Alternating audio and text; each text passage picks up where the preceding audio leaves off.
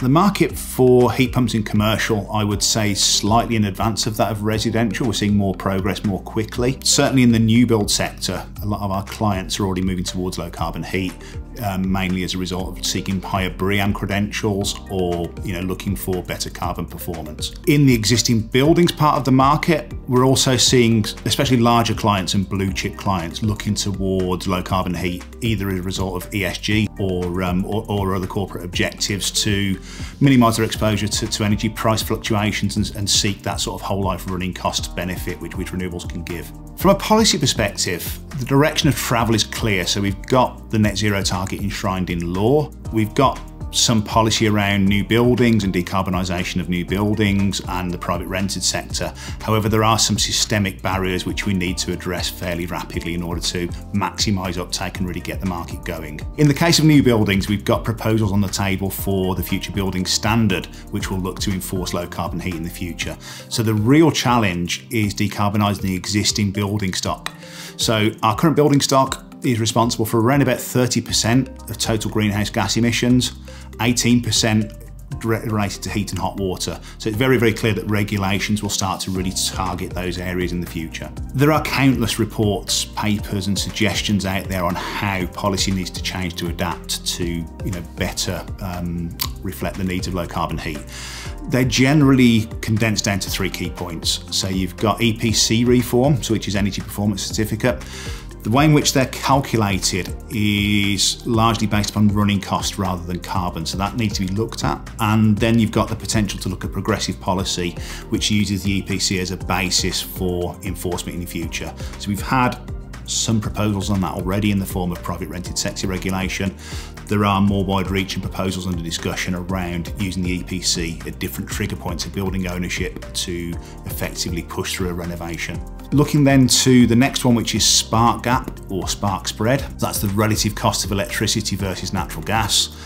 If we're moving to a largely electrified system, the price of electricity is too high. So we need that price to come down to incentivise and encourage business owners and operators to look towards heat pumps and low carbon heat as a more attractive, affordable option. So last but not least is local support and local area energy management. Businesses will need specific support from their local area with people that have a knowledge of the housing and the building stock and what works best. So we believe that sits well with local authorities, but then also independent advice and support. So which systems work best, which energy systems might be available in your given area, and how that all might tie together for you. With regard to funding, if we're specifically looking at heat pumps and low carbon heat, there are essentially 2 main schemes on offer at the moment. Firstly, we've got the public sector decarbonisation scheme.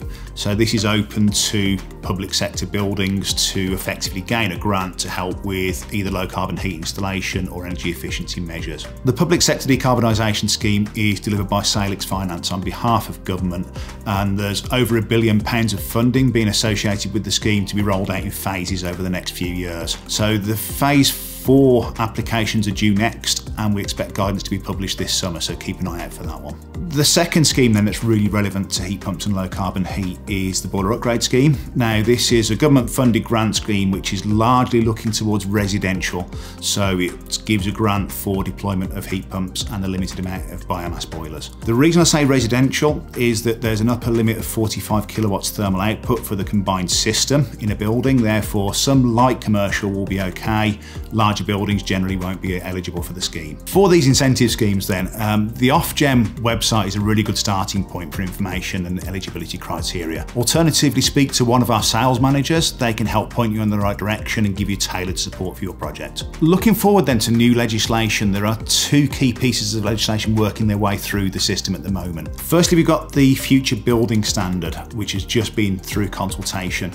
We expect it to be enacted in 2025. The future building standard will ensure that new buildings are constructed to a very, very high level of energy efficiency with good fabric and combine low carbon heat from the get-go. So effectively that means an end to fossil fuel systems in new buildings. Everything will go towards some form of electric or low carbon system. As proposed, the future building standard will come into play in 2025. However, there are lead-in periods and what's called transitional arrangements in the planning system, which mean we won't necessarily see whole-scale change for all projects until maybe 2026. 2026. The other piece of really meaningful legislation that's coming through is heat network zoning. So that means that the rollout and deployment of heat networks will be vastly accelerated across England, and certain areas have been earmarked, certain geographic areas have been earmarked for rapid deployment of networks.